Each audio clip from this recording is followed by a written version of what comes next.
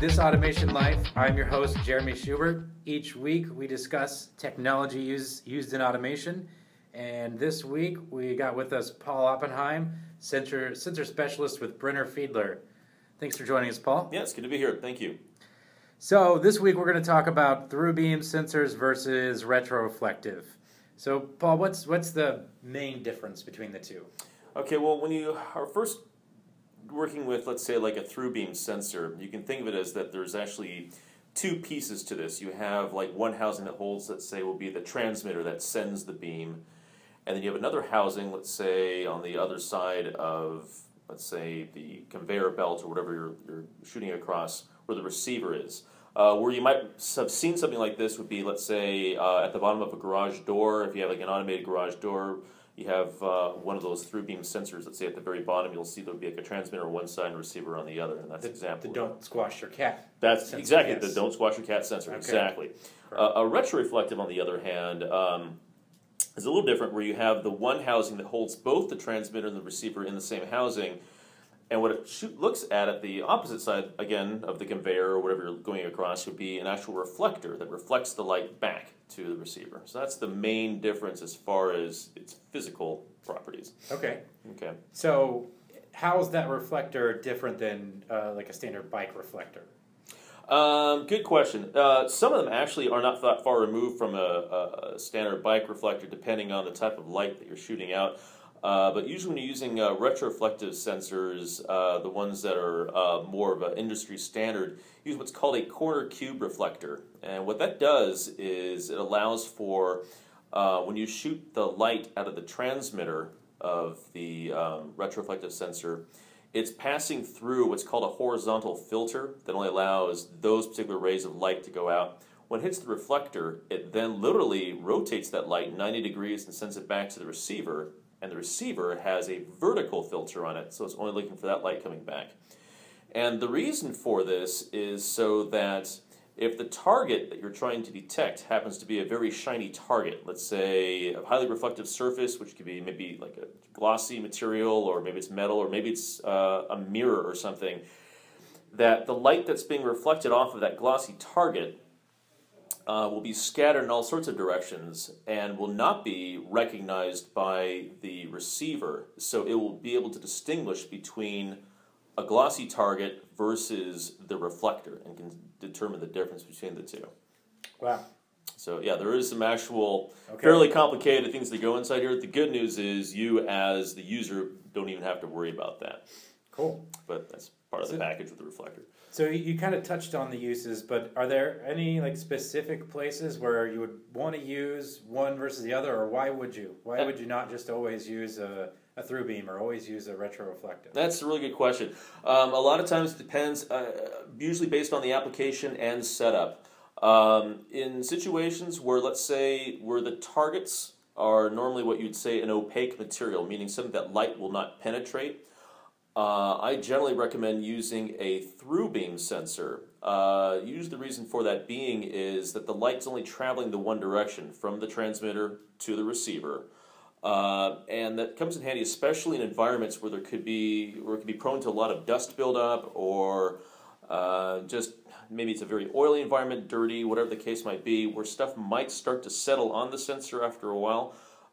You want to be able to make sure that that light reaches from the transmitter to the receiver at all times as much as possible, so we can definitely distinguish between the target presence versus absence. I would imagine, like, if there's a big distance between the transmitter and receiver, then same idea. You would want to go with a through beam.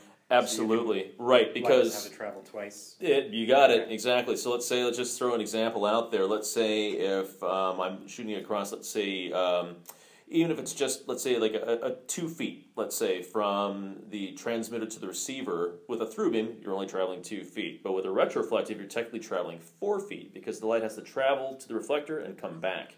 Okay. So as a result, the beam gets that much weaker as more light is dispersed into space. Some will get off the reflector and come back. Other might go beyond the reflector and such. And so if it's dirty, it's basically twice as dirty also, because it's got to go in and out of both the sensor and the reflector twice. That's exactly right. So right from that get-go, one might think, well, then why on earth would I ever use a retroreflective sensor? It sounds like through beam would be the way to go at all times. Seems really reliable, yeah. It does. Yeah. Now, there's a couple of advantages where the retroreflective is better than the through beam, and one of the advantages with a through beam, remember I mentioned it, where there's two distinct housings, which means there are two electrical components, which means you have two wires coming out, which means you have to have technically a way of being able to send power to both of those.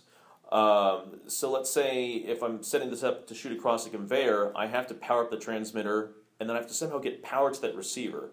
Well, if I'm in a situation where I'm looking, let's say, across a conveyor, on the other side of that conveyor belt, let's say I have a wall or some sort of, just the way the fixturing is, it might be difficult to get a power supply or something behind there.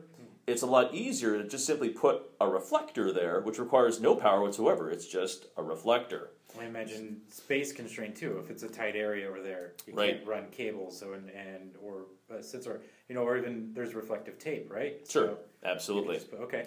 Yep, and that's one example. Then another example is, again, as I was kind of alluding to a little bit ago, where we're talking about the actual application itself.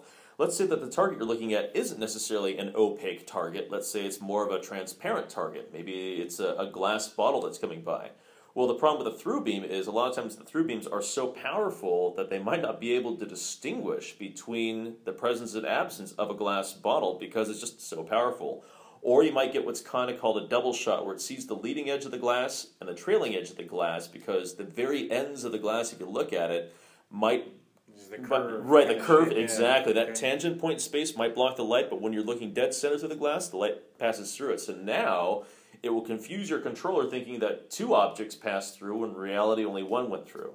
Whereas a retroreflective sensor, since you're passing the light through it twice, okay, it has that ability to, a lot of them have the built-in circuitry, so it can actually discern between transparent versus no object whatsoever. And so that's another advantage where a retroreflective would be better over a through beam. Cool. Okay, so if I got it, through beam is best for distance, dirty environments, maybe just general usage. Right.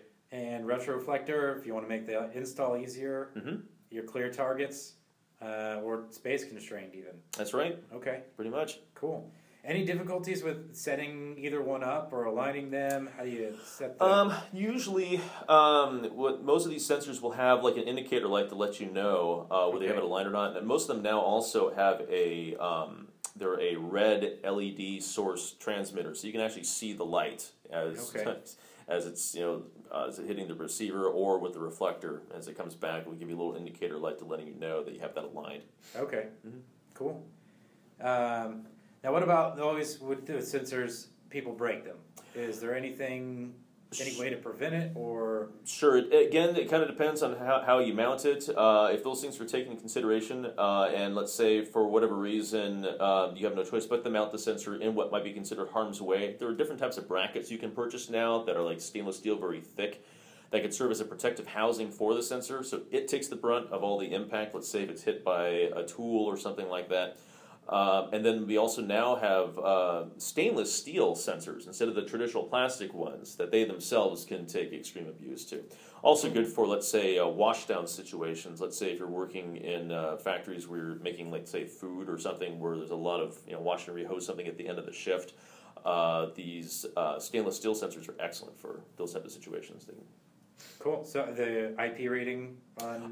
yeah, good question. A lot of the IP ratings of the new stainless steel can handle up to, I think they call it an IP69K, which means they're oil resistant. Yeah. Okay, a lot of the solutions that they use aren't just simply hot water. They might have a specific type of soapy or an oil type of based solution just when they're washing down.